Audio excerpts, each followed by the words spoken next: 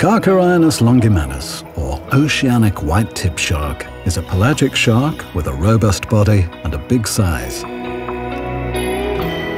This viviparous shark can be up to 3.5 meters long, although it rarely surpasses the 3-meter mark. It shows a lonely character, although in some areas, during certain times of the year, it may appear in a group. There are oceanic sharks, common in temperate and tropical waters. They prefer open waters, and although it's widespread, it's a species that's hard to find. We can dive with them in the Red Sea, French Polynesia, Hawaii, and the Bahamas. The oceanic whitetip shark has to swim large distances in order to obtain food. This species is easily recognized by its long and rounded fins with white tips.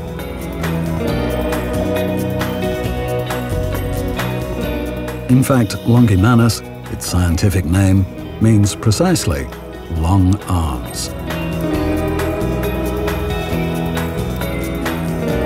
Sometimes it's mistaken for the reef whitetip shark, and even for the silvertip shark.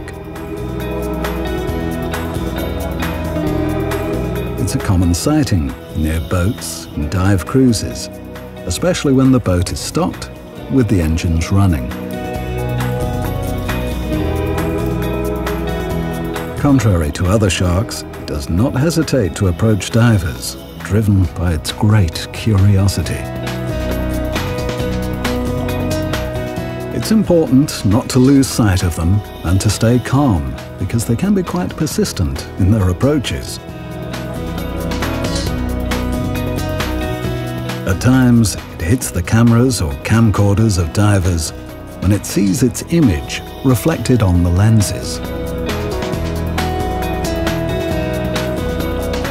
This magnificent animal was described by Jacques Cousteau as the most dangerous of all sharks. And it's considered to be responsible for most attacks on humans who are after shipwrecks or air accidents. In any case, its encounter is an incredible experience.